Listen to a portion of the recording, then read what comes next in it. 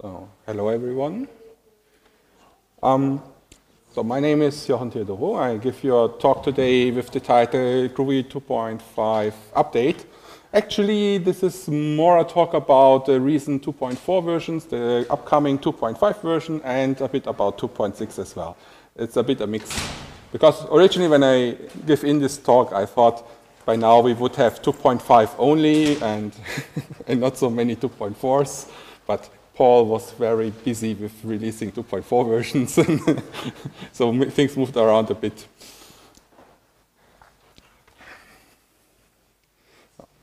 I'm from the company Canoe, and our slogan is deliver end-user happiness. I mean, what end-user happiness is, that depends, of course, on the user a bit. Some people like nice UIs, other people like other things, for example, Lego parts or something like that. We try to fulfill that. As was mentioned today already, I like to repeat, we also give Groovy support from our company. So if your company wants some training or wants actually some coding help or anything like that, or maybe just give us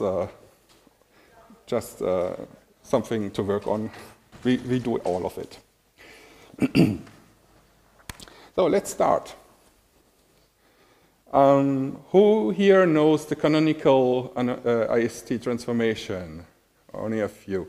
So for those that don't know it, imagine you wanted to write a class, or getting the setters and getters that comes for free in Groovy.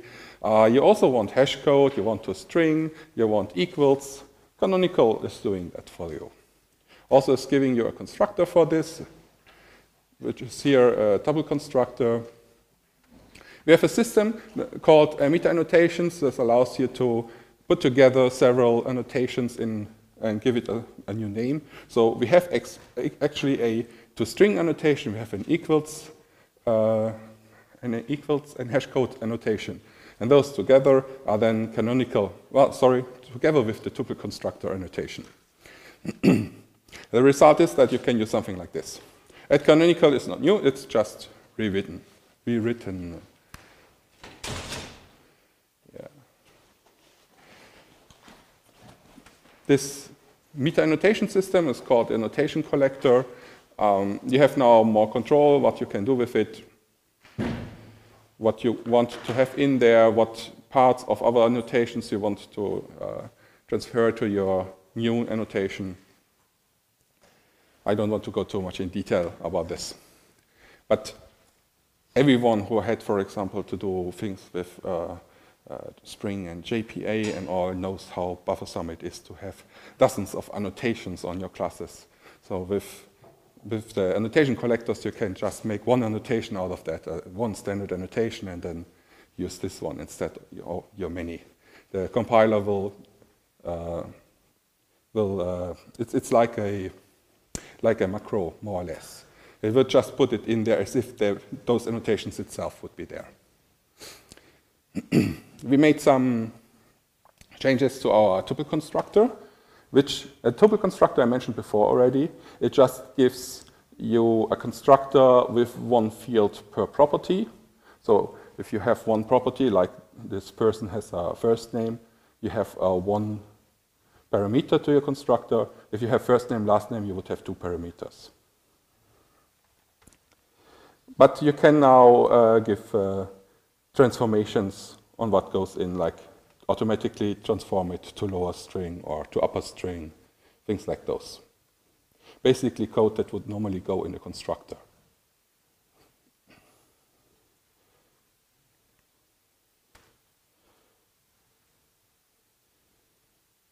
And of course, if you don't give in any parameters, you would get a failure. Because, or if you would give in a null first name, for example, the insert here would ensure that it's failing. It's like a precondition in this case. For those not knowing, the cert in Groovy is not exactly the same as the cert in Java. It's always enabled, so it will always fail if the condition doesn't apply. and it will make a transformation of the argument to a Boolean. So you can transform a string to a Boolean. You can transform everything to a Boolean in Groovy. We have special logic for that, but I'm not going to explain here because of time reasons. I advise other talks for that. So a tuple constructor would create not only the ones for first name, last name, and age in this case, it would also support the default arguments like using now for a string, using 0 for an integer, and then you get quite a row of constructors. But only if you want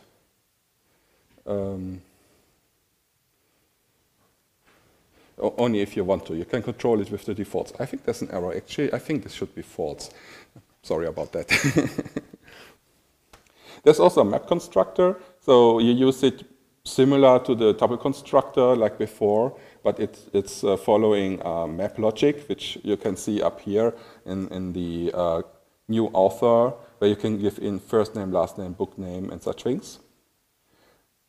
This is using almost the same syntax as the maps in Groovy. That's why it's called map constructor here. And again, now the new part here is actually that you can now give in this pre-part code that would go in the constructor normally. So you're not forced to make a constructor. You can have multiple constructors which all contain this code without repeating yourself, without delegating to each other. You don't have to you don't have to take care of that. We have also an annotation called autoclone. And in here, you can exclude and include and exclude fields, properties if you want to. New is that now these excludes are checked by the compiler. So if you typed, no, I want no surname, and you accidentally write surname, then you get now a failure at compile time that this property does not exist. That's new. Then we have also a nice annotation called @immutable, making class immutable. Basically, it gives it the annotation immutable. It checks all the properties. Do I use here classes that are immutable? It's providing usually some constructors and all that. But I can control that. I can override, for example, do I want to include super properties? Do I want the equals and hash code, the default, or do I want to have some special logic in here? So I can all override this if I want to.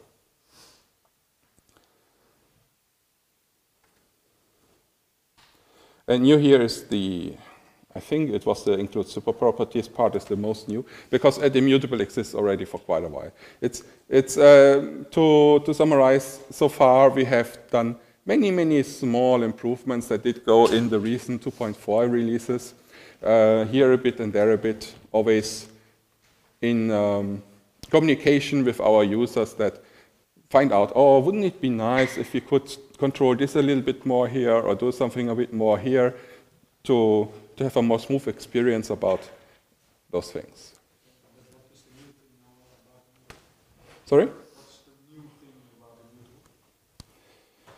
immutable? What was the new one? Class hierarchy. Sorry? The inheritance. Yeah, sorry, of course, the inheritance. That it's now, yeah. So a person is not immutable, but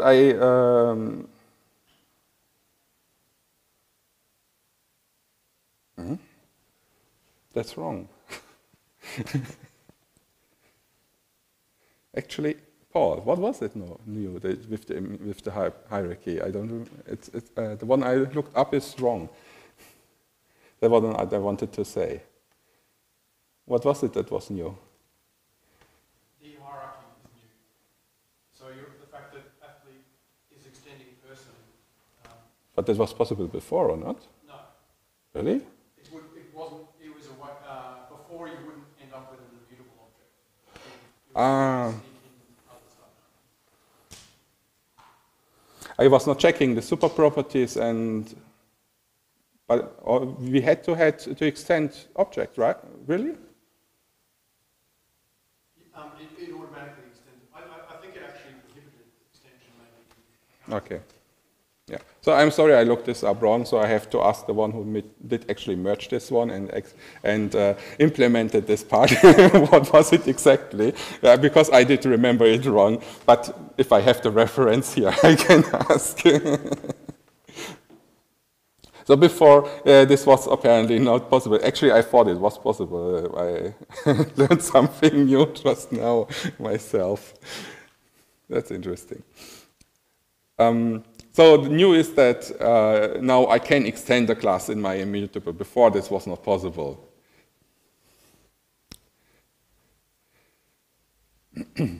Also new is that now optional is a possible variant, and we decide on if the optional is valid on the generic parameter of the optional. So if you do an optional with a date, then the compiler will complain, while with a string it works, because string is a known immutable class. Then we have also a nice transformation called auto-implement. Who here works with the Eclipse IDE? Wow, that's not many. So one thing I really liked in Eclipse before I changed was that I could write a class that implemented an interface, for example, or something, and I didn't have to provide the implementation right away. I just could start using it. And if I was calling the method, then I was getting usually exceptions or defaults, but it was compiling already. I could do something. So when I didn't use the method, nothing would happen, and I could gradually implement stuff. Auto-implement is doing something similar. It doesn't go the exception way, but it ensures that every unimplemented method will return something and exist. So with auto-implement, I can already ensure that my class is complete, even though it doesn't do the right thing yet. This is not thought necessarily as a final implementation step. This is a transition step. This is to help you with prototyping. This is not... I wouldn't recommend this in the final production code. But if you're starting to implement a feature, you can go pretty fast with auto-implement. It helps you a lot. But if you prefer the exception way, you can do that too. You can control what exception is thrown and even the message if you want to. And you can also give some code in there for dates, or you can call a logger or whatever.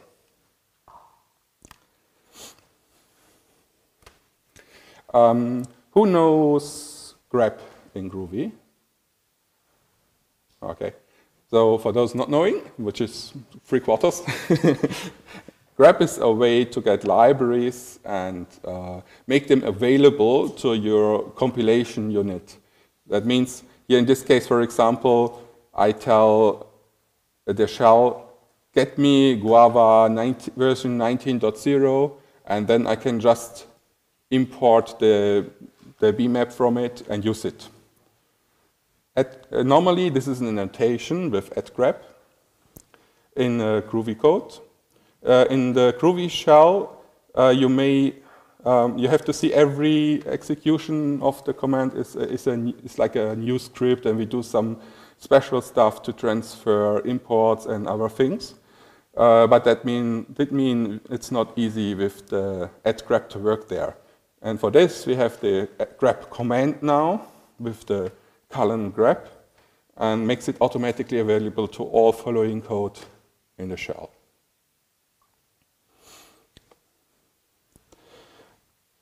Then we have a transformation called at delegate, which is normally used on properties to allow you to shorten your code to a typical example is, for example, you make a class and you have a property that is, for example, a map, and you write a delegate on it and nothing further. But your class automatically has all the the get methods and the set methods from the map automatically and will access the map. If you want to have more control, we have annotations for what methods should be used and such, but with a delegate on getters,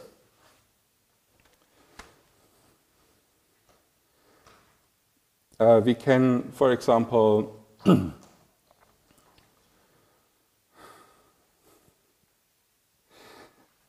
we can restrict, we can more control where we get the object that we apply the delegation onto. So if you don't want to have a property, but you have a getter that is actually producing the delegate, maybe every time new, or maybe it's a database context with getting data via JPA or whatever, you can use this and get always the actual data with a delegate. So basically, the string that is returned here will be the instance we delegate to. And you don't have to explicitly call. In short, you save the get name call, which doesn't look like so much, but there can be a lot of code in there. And if you make if you want to make a DSL, that can help you also a lot.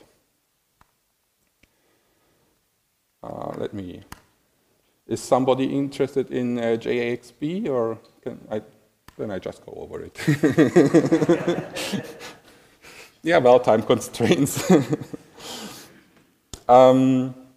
For the command line, we have for the command line interface, we have a builder, and we have now actually support for an annotation-based system. Before, it was more a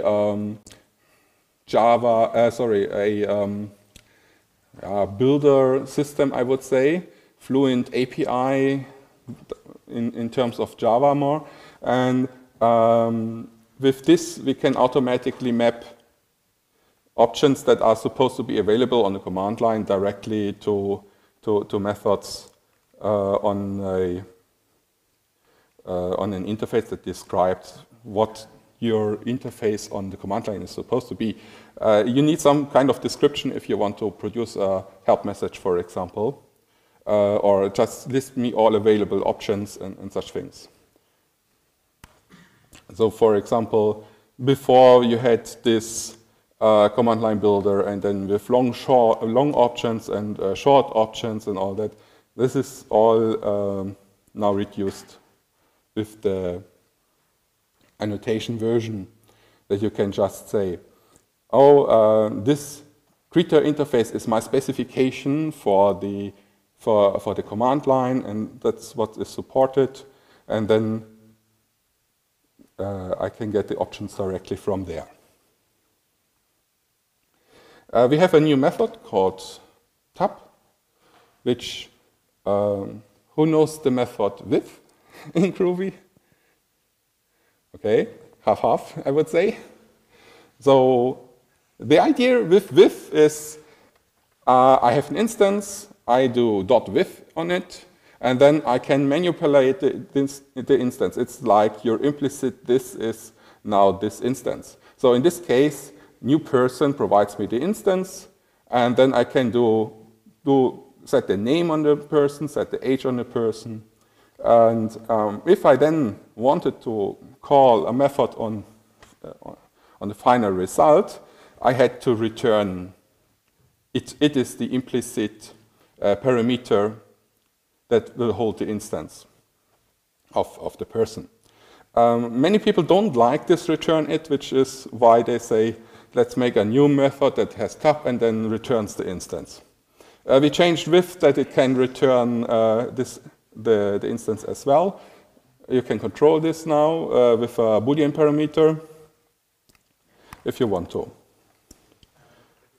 still have with, it's both there. Instance will be the argument of Java. With true, I think with true is an alias for tab, but both exist.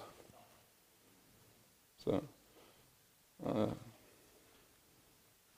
we have also JSON. That's the wrong JSON, right? Though sometimes JSON feels like this. So the JSON generator is more customizable now. It has some more fields and abilities to exclude things, and I advise looking at the API for the details. Just let you know that I want to let you know there is an inbuilt JSON serializer in Groovy, which is actually quite good and not slow at all. And I personally prefer it much over the one from Google. But if you, it also allows you to do some transformations now, converters, and all this. We extended this API a little bit to make it even more powerful. Like if you want to convert URLs in a certain format, or only print a partial of it, or you have a custom class that you want to convert, you can do this now easily. The JSON, but you should look at here the last line, for example. You give in a person, which is just an object. So basically, we are serializing a person to JSON here. And this is not just simply write out JSON. This needs conversion of dates. This needs conversion of subtypes, maybe. And you can do this now outside if you want to. Can we use the same generator to read?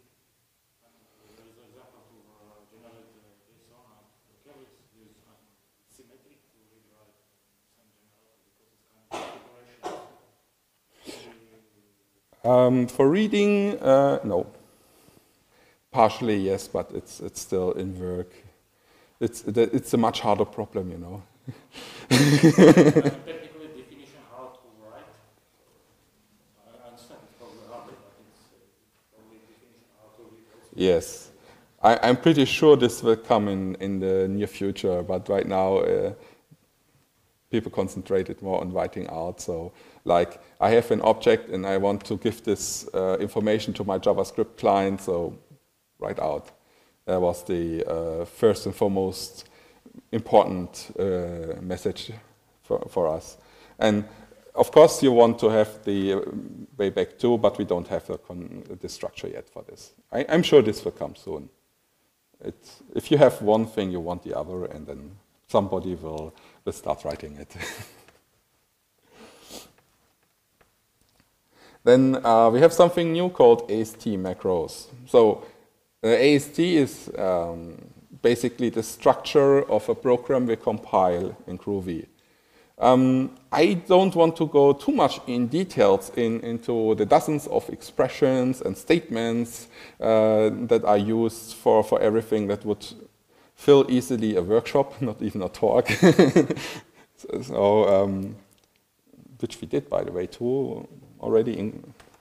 If you want to, Canoe can provide something like that in the workshop. But, no. I didn't say anything. Just kidding. What you normally have with AST transformations is AST transformations are transforming your code. For example, adding a toString method, adding a equals or a hashcode method. There are most simple versions. Or just reacting, or just take with, for example. A with could be, or tab could be an AST transformation in theory. You have to have a way to recognize, oh, yes, there is my key method that starts the transformation, for example, and I want to react to that. Usually, you annotate your class with the AST transformation, like here, it would be add method. But we have different versions where you don't need to annotate, which is the global ones and the local ones. Well, I said I don't want to go too much in detail. There are many talks about these kinds of things. I cannot go explain everything. So here, it's just let it see as a teaser that we can do things like that. Important is if you want to add a method, like a simple method that is called getMessage and that is returning 42, you have to write code like this. It's basically you want to have a return statement which returns a constant called 42. You have to create a node that is representing the method. It has parameters and it has the code itself, and then you need to add that node to the class as well. That's not so bad, but it's already lots of code and difficult to understand code. So with macros, this is made a little bit easier. So if you compare, we had here new return statement with a new constant expression 42, and now we have macro return 42. This return 42 is already doing this. This is the constant 42. Before we had here constant expression with a string constant 42. And we had a return statement here in this one. And before we had to write new return statement. So you save a little bit code with this. You can use code to write your AST transformations in a form that is directly representing the code you want to produce.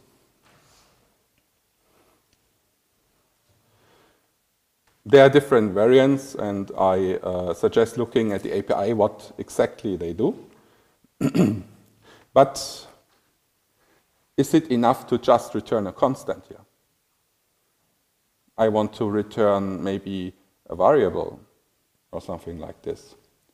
Maybe I want to make an MD5 encoding method for string field. So I can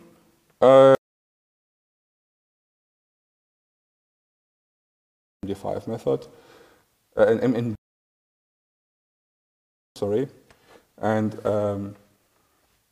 so what I want to do is write me a method that will call the message digest, get the MD5 decoder instance, and then encode my value that I gave into bytes. Get me the hex code of this and give me all that as a string out. How static will work? Yes. As far as I know.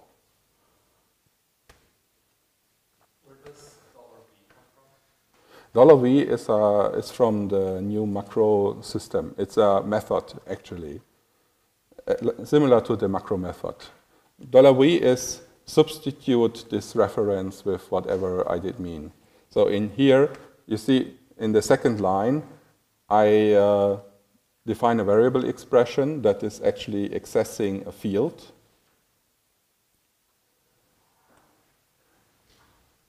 And then I can use it in my digest method, in my digest call.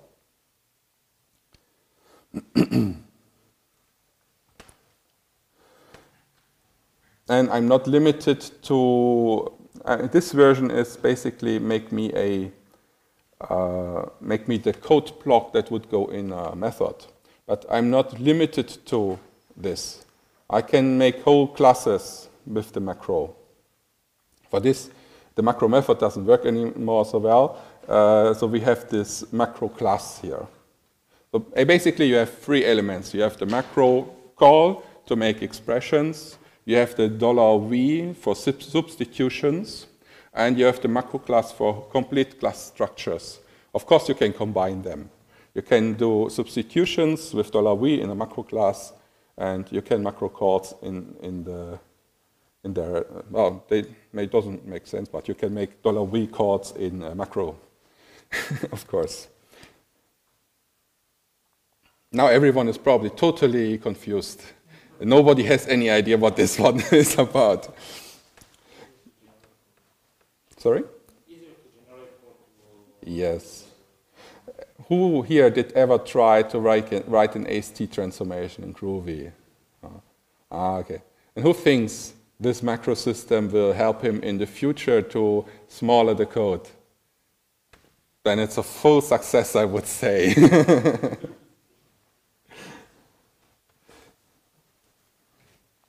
So you can, just to make an example, let's say we want to make a with lock. And normally you have a try, you lock, then finally you unlock again, and in between you have some code block or something like that.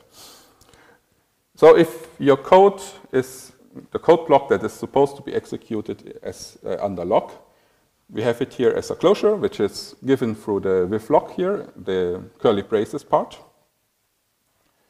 And then we can, with our macro method, we can directly write our try, our finally, and then have a bit substitution in there, and we are done.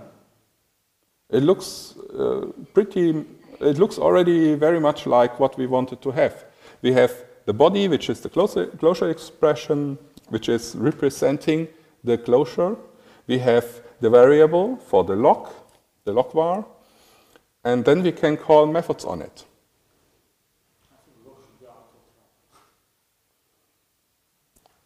Should it be? Really?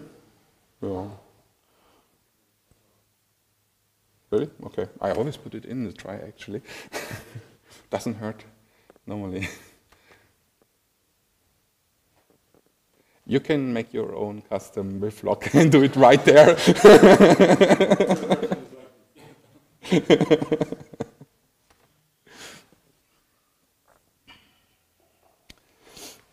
So, and of course you can do stupid things like you want to make something that is executing like 1 + 1 to 3, and you can basically, most important is here that you can move the code outside of this at AST transformated annotated class. It's not restricted to that. You can make your helper classes, and you can still call macro in there. Then you can make things like you can match expressions, for example. You can say, whenever I see a 1 + 1, I replace it with a 3. Because 1 + 1 is, of course, 3. But it's called joking transformation. It's not to be taken serious here. Important is, worth to note here is that not only do I define with macro an expression, we had this before with constants, this one is with 1 + 1, a more complex one. More important is this AST matcher matches, which takes expressions and matches them against the other expressions, and it's giving true if this fits. So if I can, with this if, I can test, do I have a 1 + 1 here? Or I could test, do I have a call to super here? Or I could test, do I call a closure here? Things like that. And then substitute it. For example, try to inline the code or do something totally different. Add locking around it, whatever.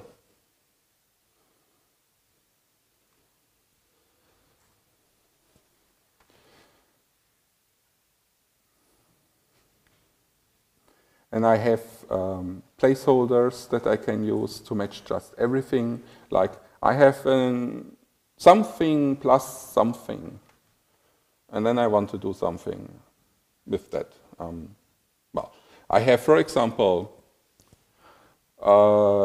calculation of p in one expression plus 1.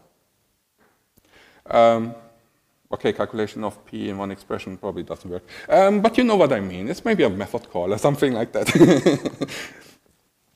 Then I want to match that, you know. How do I match that? It's some complex expression maybe 2 complex expressions. Maybe it's up in the tree, maybe it's deep down in the tree. So I want only to say something plus something. And then I want to do something with it. For example, replace the plus with 2 times the same, if it's the same. Then I can do this with defining constraints, and I can say, well, A is my placeholder. So I don't want to do A plus A here. I don't want to produce code that does A plus A. I want to match against something that will plus 2 expressions. And then match against it. These macro methods are usable as global AST as well?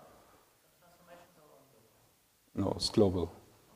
Only global? No, both. They are actually global AST transformations themselves. I'm always a bit careful with adding global AST transformations because, well, they are global. Global things are not so good because they tend to obstruct things. But sometimes, in rare cases, like this one.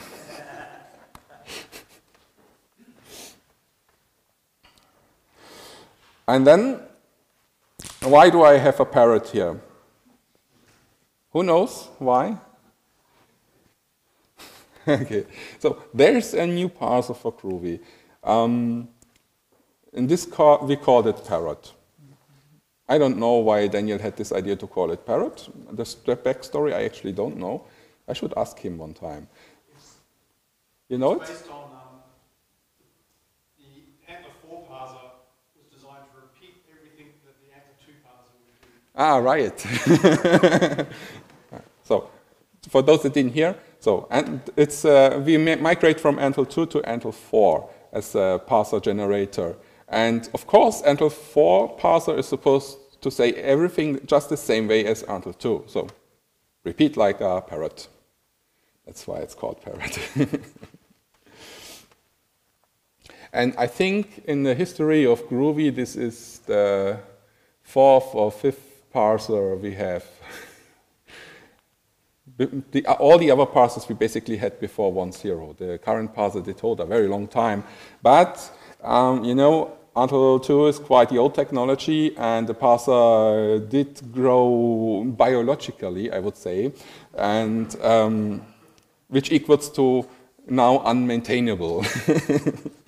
It did get very difficult to do changes there, and we needed also some more powerful abilities of the parser, which Antler 4 does give us. And then we decided to introduce some constructs that those old Java developers may miss, we didn't support before. Like, for example, the do-while loop. We had while loops in there, but no do-while loops, because of parser problems. Or classical array initializers. What you had to do before is make a list of 1, 2, and then cast it to int array, or assign it to an int array variable, or something like that. Now you don't, you just write it like in Java if you really want that.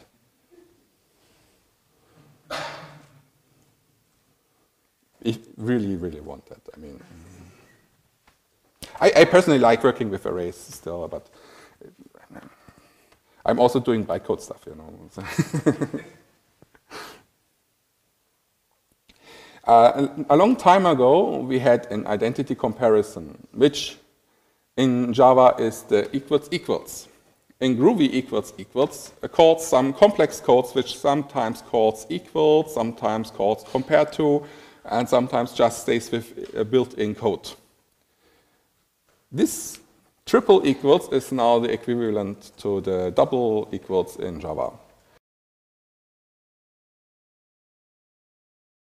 Is a very important thing here, because was I writing code and I said, I want to jump out of this method if this variable is not the instance of this class. And then you have to set everything in parents. No, okay, and negate before. Now just negate before the instance of. It's not instance of. That is clear. We have some similar operator in Groovy, with not for instance of, but for checking ranges or elements in lists and such, which is in. And so it was very apparent that if we do it for one, we do it for this one as well. So we also support not in now, which has exactly the same logic as the in had, just it negates the result. And how many of you do know safe navigation? Yeah, it's quite many. So normally in Groovy, what I can do is I have object, I want to ask it for the value of a property. The object may be null, so I can write the question mark before the dot, and then I get null and not a null pointer exception. But with indexes, this didn't work before. Now you can write the question mark before, and if you have an object in there, you can do something like list, question mark, index, like here. My property, and then maybe question mark dot for the next property. You can, of course, get overhead with those things. Important is we have it before the index, and the index is not working only for lists, it's also for maps. In the case of map, we ask for the key. And we ask, with the index, we ask for the key, and then we check the return value.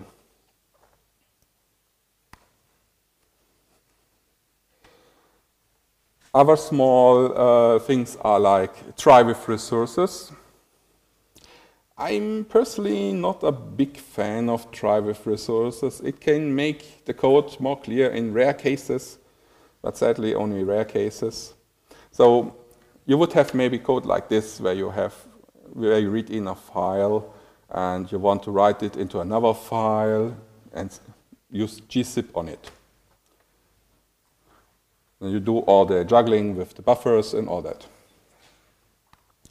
But in Groovy now you can define your resources just like in Java, only that you don't have to necessarily declare them. They are automatically declared for you, just like for the for loop in Groovy. And of course, thanks to GDK methods existing since I think 1.0, you don't have to do the buffer juggling as well. That's not new. The try with resources is new. Who's working with Java 8 and lambdas? Not so many. I would have expected there would be more already. The others are still on Java 7 and older? Groovy? Oh, wow, they're on Groovy. Yes! Groovy,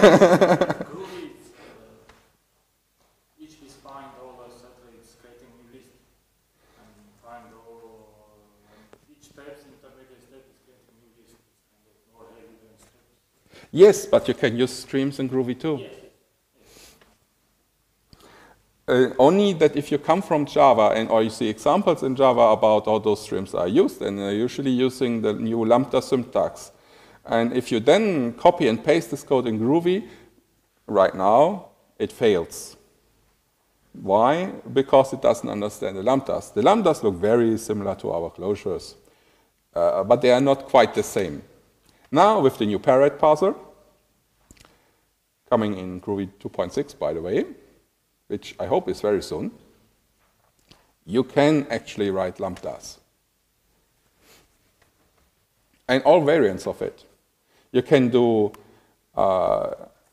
with types, without types, with blocks, without blocks. And actually, since we have implicit returns, you don't have to write return everywhere just because you make some curly braces there. You can give default values, which you cannot do with lambdas. You can reference static methods. You can reference instance methods with the column-column annotation, notation. You can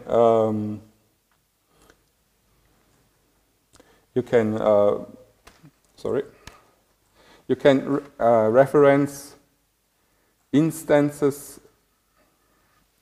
Sorry.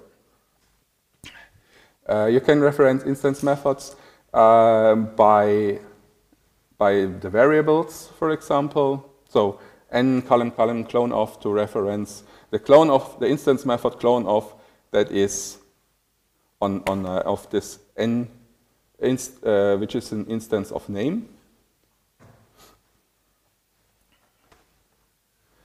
And then you can reference constructors. There you have actually two choices. You can do new or you can do new instance. Technically, new instance is not a constructor reference. It is a method reference because new instance is a method that we provide to create a new instance of a class. You can do it for normal classes. You can do it for arrays if you want to. And then you can combine things, of course. You can say, oh, okay, get me a constructor reference from an animal, which is a canonical annotated class. So that means it has a tuple constructor. It means it has a constructor that takes one string to fill in kind, for example. It has another constructor which would put null in kind as well. And I can, with this reference, I can actually call, I can first get the reference, then call the constructor with it. I can also directly call it on the reference if I want to. I don't know if Java can do that. I think Java cannot do that. The last line with the cat version. I think that's not allowed in Java. So we are actually going a bit beyond because we can and we find it cool. Many things we find cool, Java developers, especially those from the JDK, don't find cool at all. But we are Groovy, we are not Java. Coming to another part, it's the Elvis assignment. You may know the Elvis expression with the question mark column. Here in this example, for example, if I have here name equals to name and then my Elvis operator unknown, it means set name to unknown if name is null or something like that. We can simplify this now since we operate on the same, so we can have an assignment here. You save a little bit on code.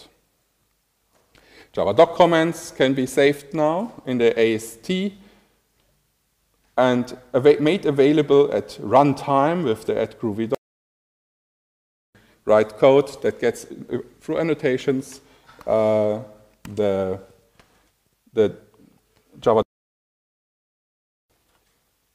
For example, if you want to write some help system or some more helpful error messages about or get information about a specific method just in the runtime. So, I'm sorry about getting very fast through these slides. I'm open to questions if you want to come here. Sadly, the time is already over, which is explaining why I had to go so fast through everything. I suggest if you want to know more details, just come to me and ask me. Or Paul, for example. He really knows a lot too. Thank you very much.